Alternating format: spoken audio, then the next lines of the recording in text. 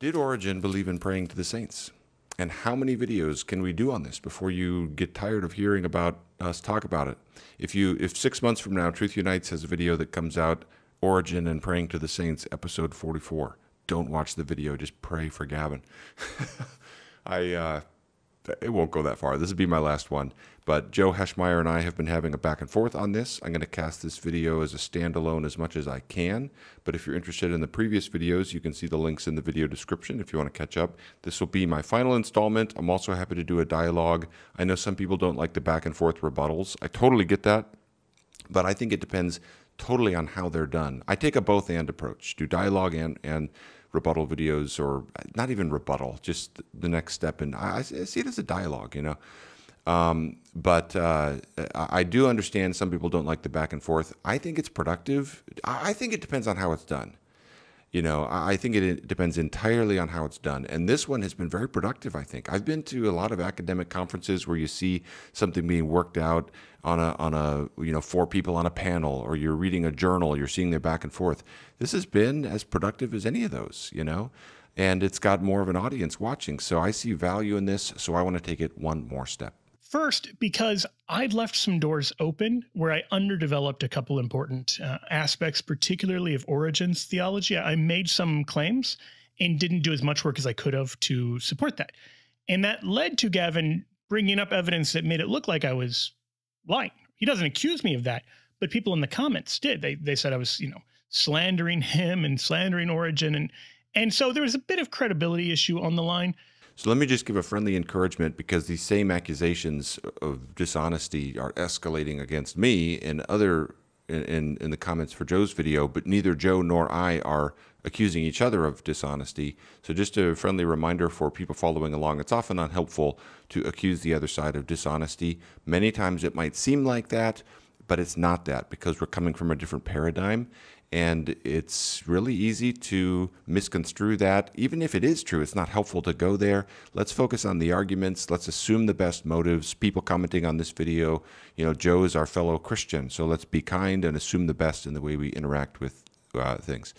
I do have concerns, as I'll get to at the end of this video, that Joe falls way short of, the nice way to put it is, he doesn't steel man the view. He falls way short of steel manning the views he's criticizing. And so I'm going to comment on that briefly at the end, but I'll try to keep this video on what is probably of most interest to viewers, and so Origen. And I think, so I'm going to focus mainly just on this question about Origen and praying to the saints.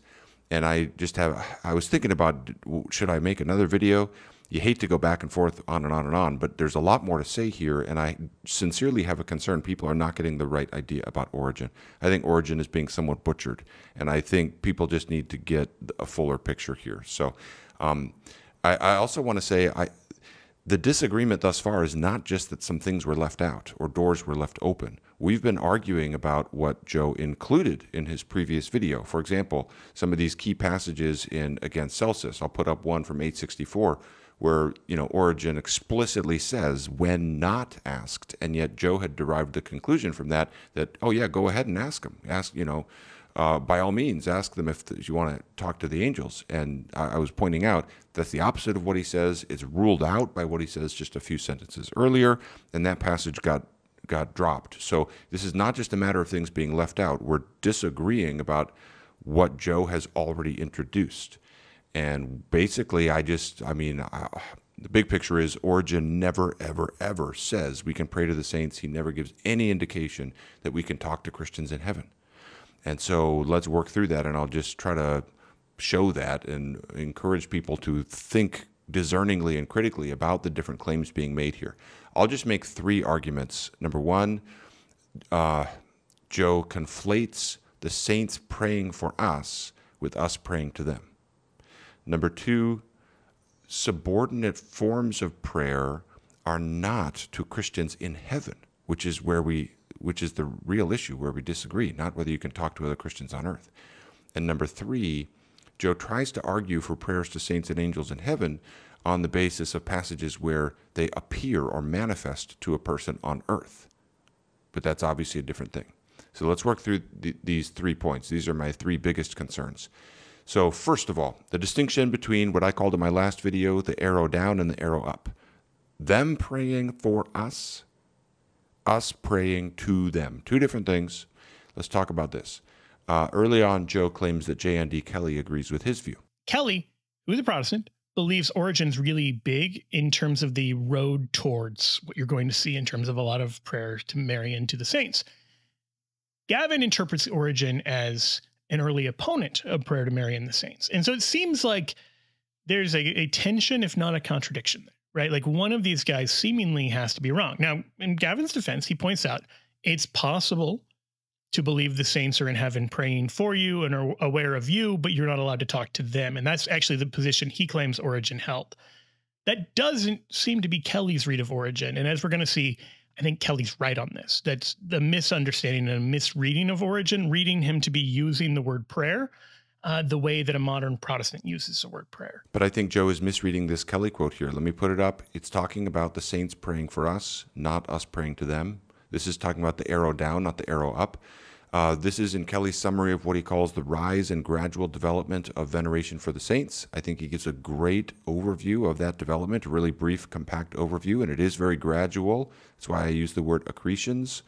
And he speaks of basically the word it here in that final sentence you see, in arguing for it, that is referring to their intercessory power.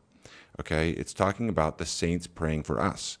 The reference to seeking that comes earlier, and Kelly doesn't make any claims about Origen on that topic. Okay, so it's really important not to get these two things confused. The saints praying for us and us praying to them are two different things. You could argue, as I mentioned in my last video, from one to the other, but you can't just conflate them as though they're the same thing. The relationships work very differently. Even in like a Roman Catholic view, the saints know about us much more than we know about them. You know, they know generally what we're doing. We don't know generally what they're doing. The arrow down and the arrow up work very differently. So it's really problematic to read passages about their relationship to us as though it was talking about our relationship to them. And the reason this is so important to be alert for, and I wanted to make this video to encourage people to think about this, because I think people just, you know, it's easy to not realize that in the context of listening to Joe's video. Joe is a great speaker and very convincing, but if you just slow down and think about these things, you know, you got to practice discernment about the substance of what's being said here. And this is a pretty basic point, but I worry people will miss it. And it's not just with Kelly, it's with Origen as well. Going back earlier in On Prayer, so the relevant section is section 9 and 10. So we see in section 20 that this twofold church is what he seems to have in view. Likewise, in On Prayer 6, he says, but these pray along with those who genuinely pray. Not only the high priest, but also the angels who rejoice in heaven over one repenting sinner more than over 99 righteous that need not repentance. And also the souls of the saints already at rest.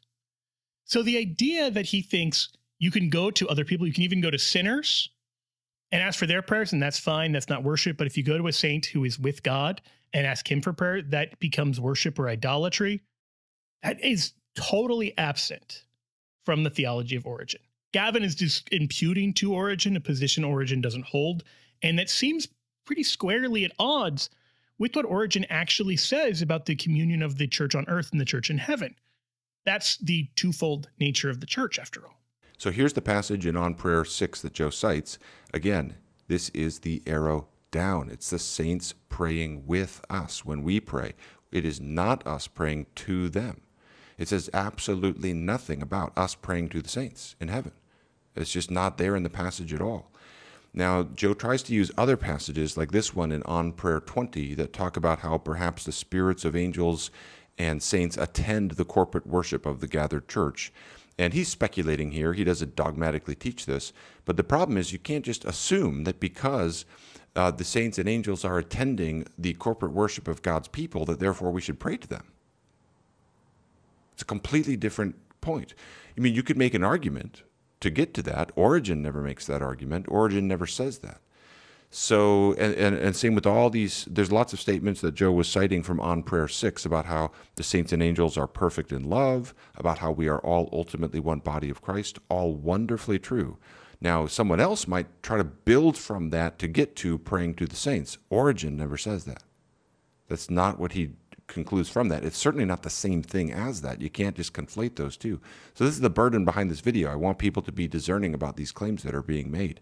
Now, the other thing here is, because Kelly was referenced, Joe's video, I think, is going to mislead people into thinking that I'm at odds with the scholarship here, because he's pitting me and Kelly against each other, even though we are not against each other. I think Kelly's statement is right on the money. And Kelly does not say Origen thinks we pray to the saints. So, but the opposite is the case. I don't have as much exhaustive awareness of the scholarship on this question as I do on some other things, but thus far in my study, I cannot find anybody who affirms with Joe that Origen believed in actually praying to the saints. I don't see that anywhere. It may be out there, and I'm just not found it yet. But in general, the scholarship seems to be pray to God alone. That's Origen's view.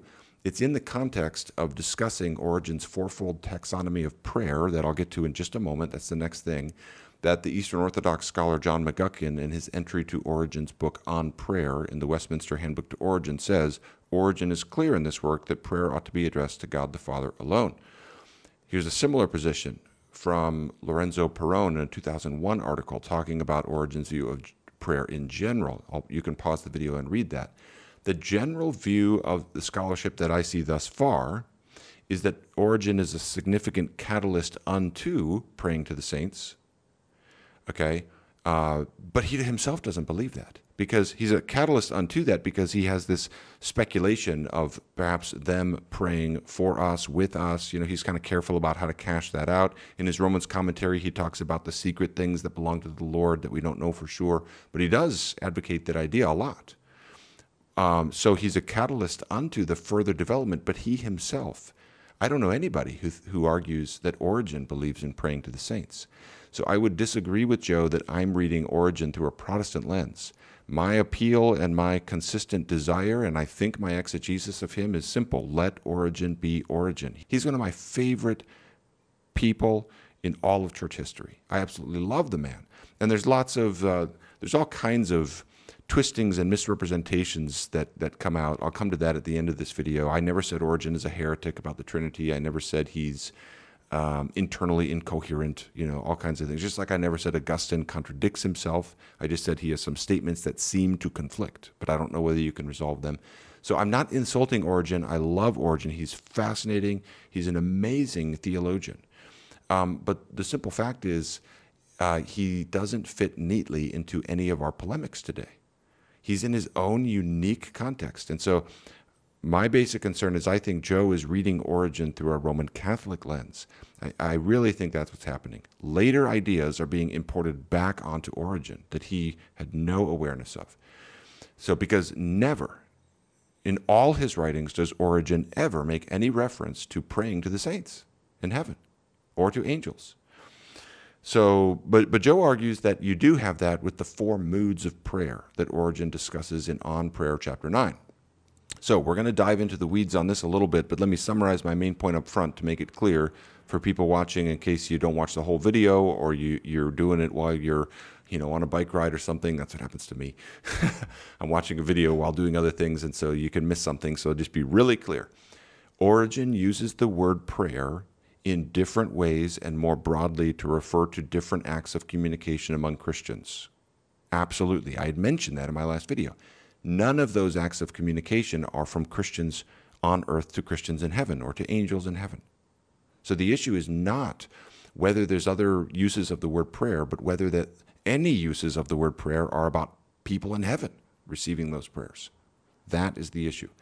So, So to try to explain the linguistic complexity of the word prayer, it might help us to remember in Old English, you know, you can use the word prayer like in Shakespeare, a character might say, "Answer me, I pray thee," or something like that.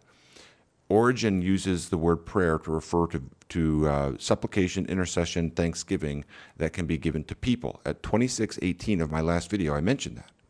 But then he speaks of prayer in its full meaning, okay? Or we might say prayer proper. And this is prayer to God alone. That's the sense in which we usually use the word today, and that's the sense in which people like McGuckin are using the term. I will put up a picture of Joe's summary of the proper recipients of these 4 moods of prayer from On Prayer 10. I think Joe does a good job defining those categories. And then Joe says this.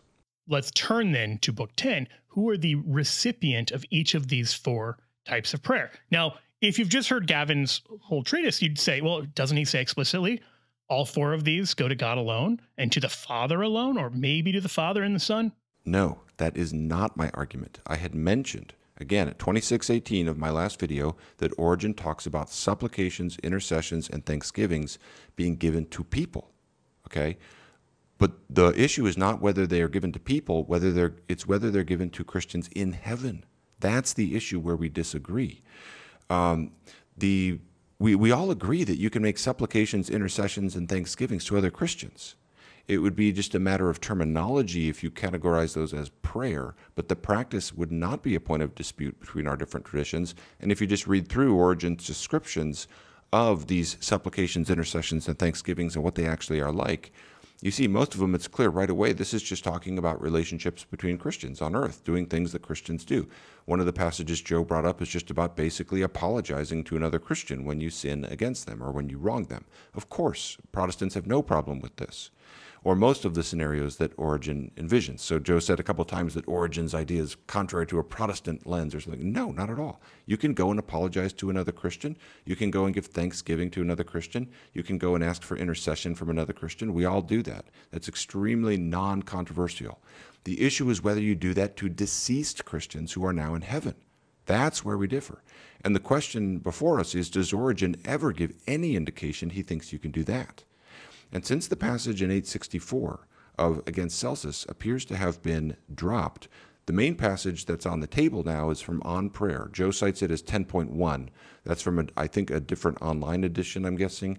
I'm looking at the book here, just chapter 10, I'd say. Origen deals explicitly here with the subjects of prayer. To whom do we pray? So this is maybe the most important passage for this. So let's just let Joe cite the passage and hear his initial argument from this. He says of 3 of the types of prayer, now request and intercession and thanksgiving, it is not out of place to offer even to men. The 2 latter, intercession and thanksgiving, not only to saintly men, but also to others. But request to saints alone, should some Paul or Peter appear, to benefit us by making us worthy to obtain the authority which has been given to them to forgive sins. With this addition, indeed, that even should a man not be a saint, and we've wronged him, we're permitted, our becoming conscious of our sin against him, to make request even of such, that he extend pardon to us who have wronged him. And then he says, yet, if we're to offer thanksgiving to men who are saints, how much more should we give thanks to Christ, who has, under the Father's will, conferred so many benefactions upon us? And then he gives the example of St. Stephen doing just this, where Stephen prays to Jesus and says, Lord, set not this sin against them.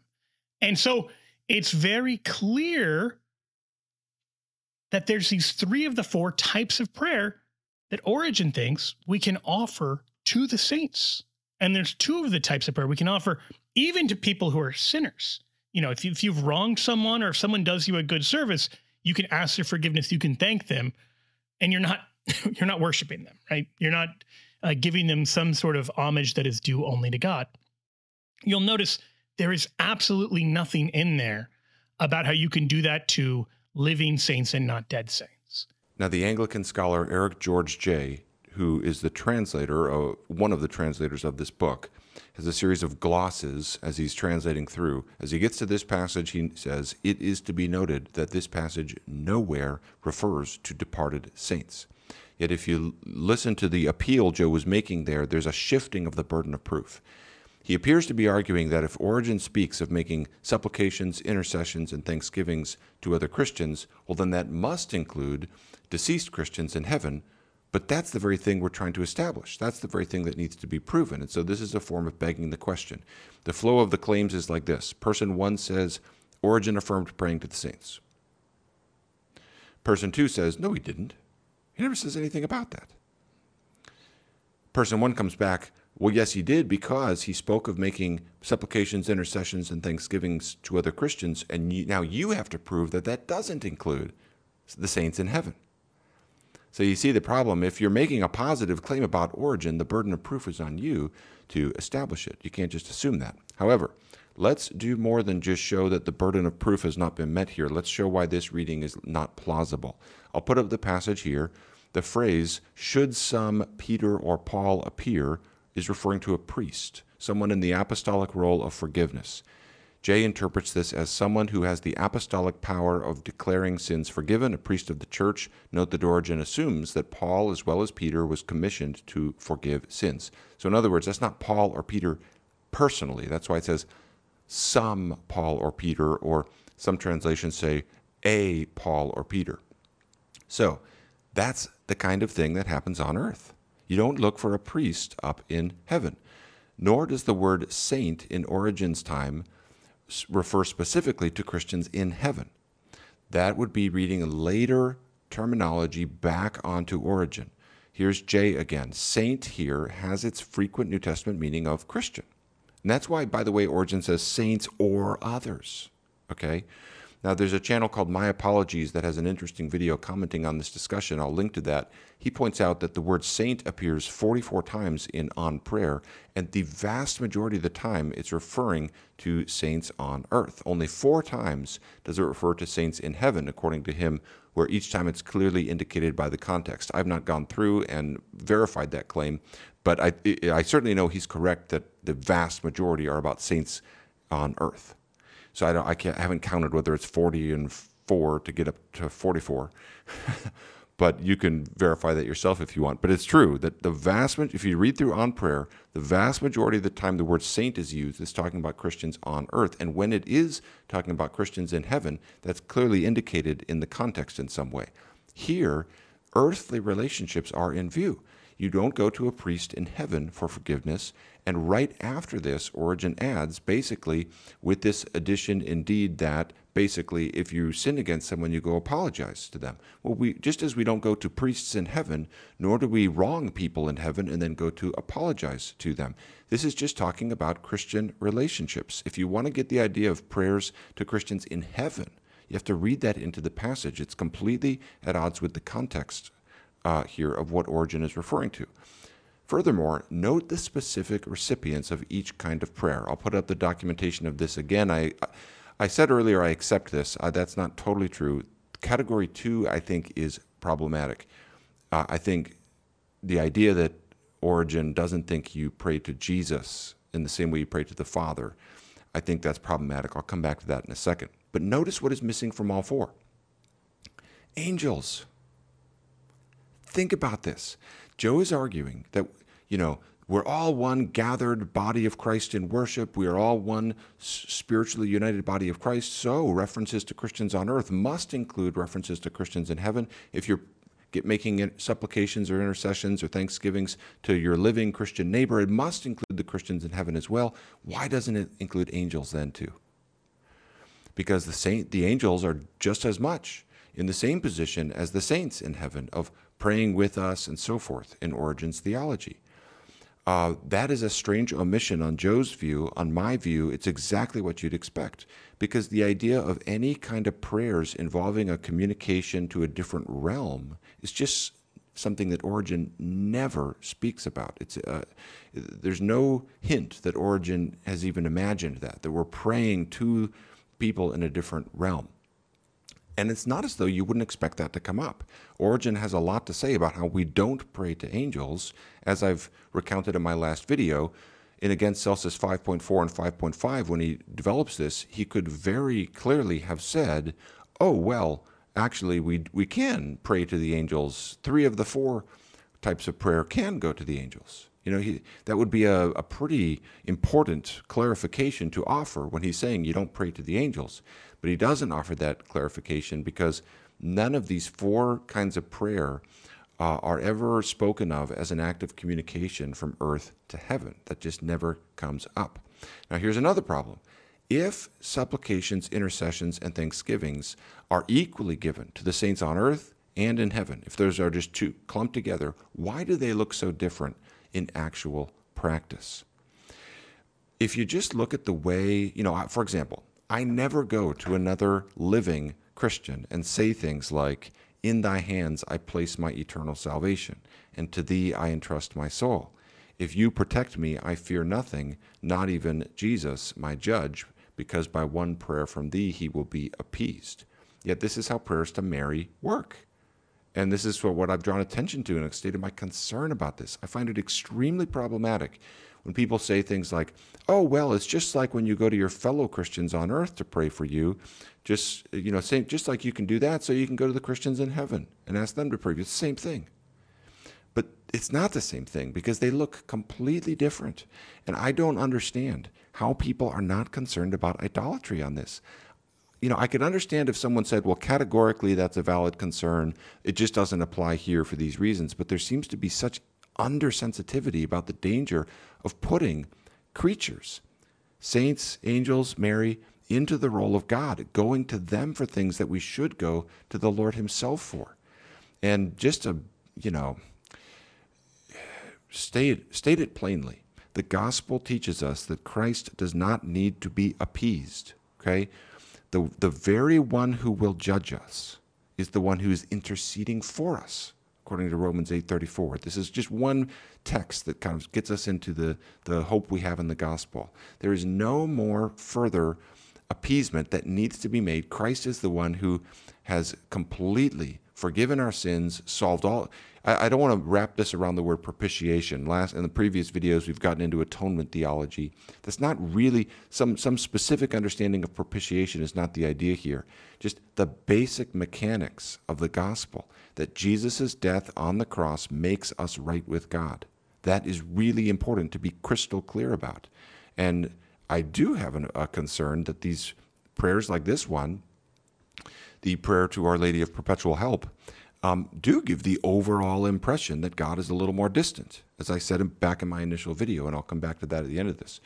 Now, I'm not going to say more on the atonement, but I do want to do a book recommendation because I just got this book by Jeremy Treat, and it's really excellent. It's balanced. Atonement stuff can be very controversial. This is a very balanced book.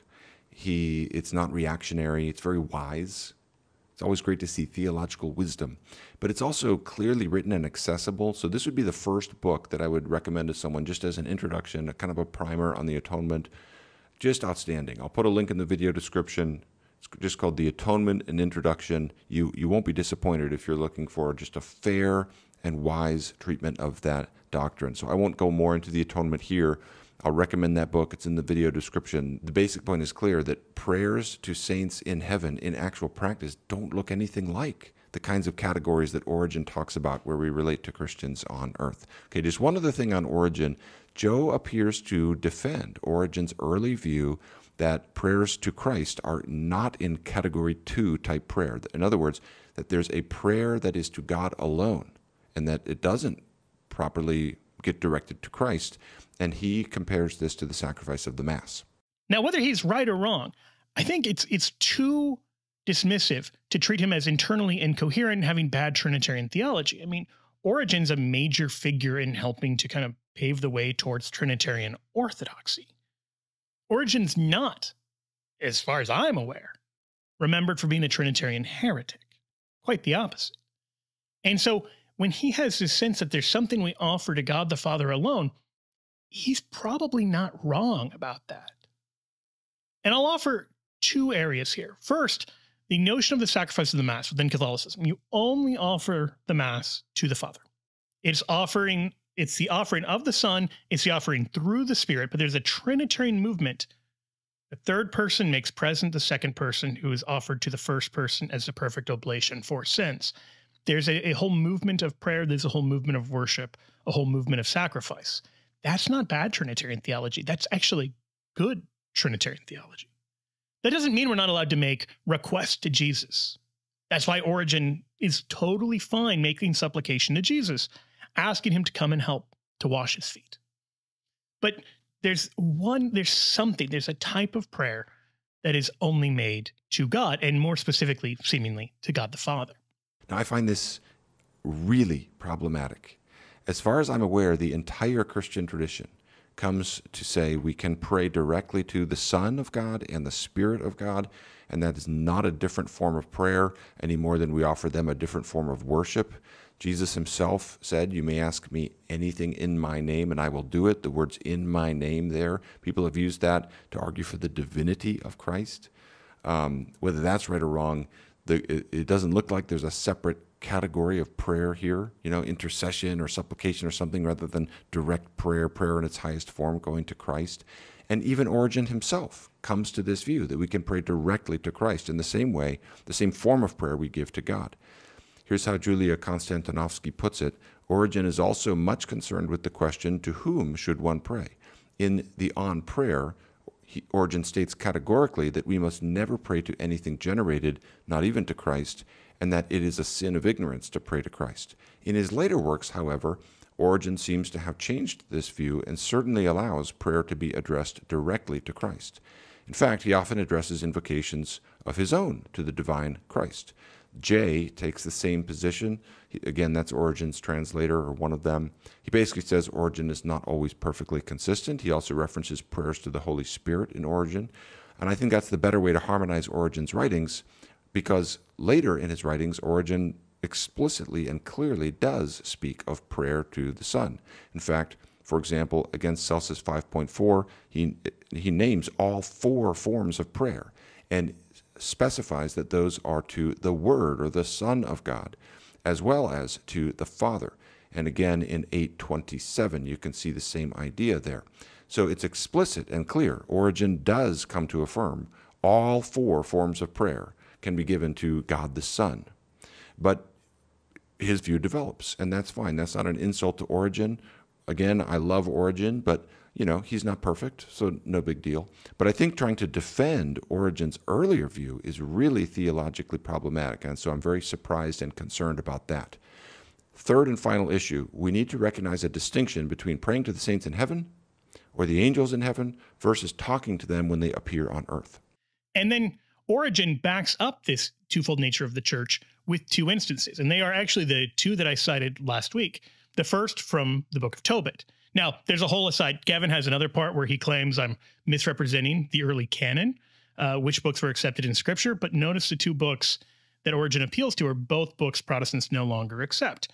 Origen appeals to Tobit 12, where the angel Raphael reveals himself to Tobit to Tobiah, Tobit and Sarah, and reveals that he's been interceding and praying for him. And the second is 2 Maccabees 15, where you have the prayer of Judas Maccabeus, where Jeremiah and the high priest Ananias intercede for him, and they have a conversation. In both cases, there's a conversation between the person on earth, and in one case with an angel, in another case with 2 deceased saints. And we're to believe that Origen thought all of this was wrong, that he thought this was idolatry of the kind that Celsus was accusing us of. So this point is pretty simple, so I'll just be very brief on this. But basically, these passages are not talking about praying to saints or angels in heaven as this a regular practice or something like that.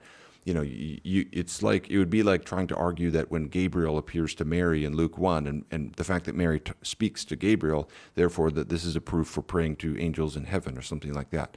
That's obviously really problematic. It's another one of those things I just want to alert people to be discerning about, because they might miss that if they're not paying attention or practicing discernment as they listen. I do want to make a quick aside on the issue of the canon that Joe brought up here. You heard Joe say that Origen appeals to these books as though that meant they were canonical. I think that's very problematic, because a reference to Tobit doesn't prove that Origen thought it was canonical. Now, elsewhere, you could make a good case for that, because elsewhere Origen does appear to cite Tobit as scripture. I think a good argument could be made for Origen on most of the deuterocanonicals, not on the Book of Wisdom, but most of the others. But here's the thing that just a little bit of an aside here, kind of off of Joe and onto some broader things I see where I think there's confusion about this whole issue of the canon. People often think that reference to a book from a church father or ecclesial writer as scripture. So if a church father cites a book as scripture, then that just settles the question. And it doesn't, because there is a 2-tier system among many early Christians, a kind of second register of scripture. And some people will think I'm making this up, or I'm used to all the accusations of being disingenuous and over-nuanced and all that kind of thing. It's not. This really is real. You can, especially in the East, this is very common. And I think that's what's going on with Origen here. Eusebius records Origen as a proponent of the 22-book Hebrew language-based shorter Old Testament canon. And basically, even in our passages here, and on Prayer chapter 9, when Origen is defining each of these 4 moods of prayer, he quotes for his second kind of prayer. His first 2 examples are from Daniel and then Tobit, but then he acknowledges that basically the Jewish people don't acknowledge as legitimate this passage in Daniel or the book of Tobit. This is what you see a lot of times among other church fathers, where they'll cite a book as scripture, but then in their canon list they'll leave it out because they recognize it's disputed.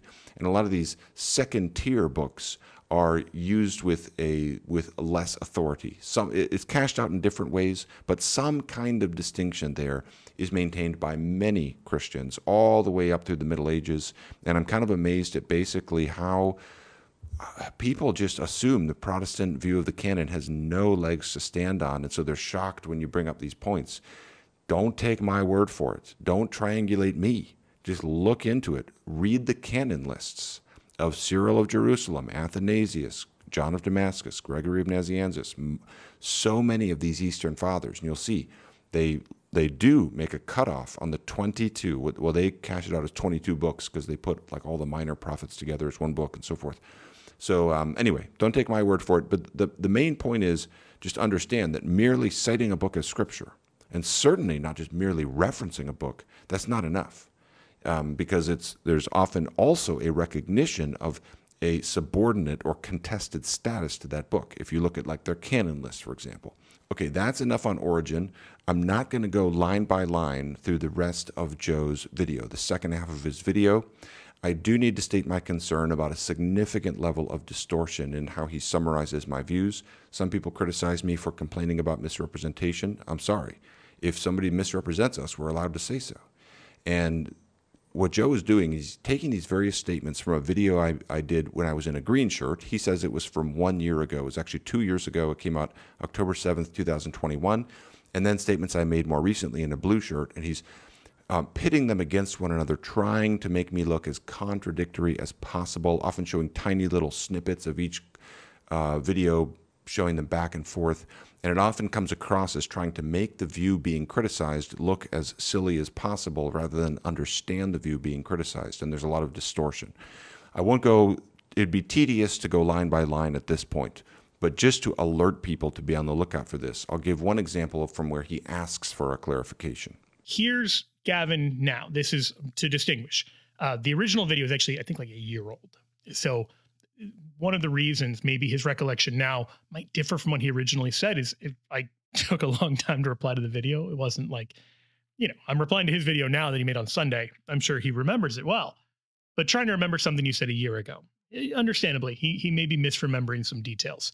But Gavin Blue Shirt is 2023 Gavin. Gavin Green Shirt is 2022 Gavin.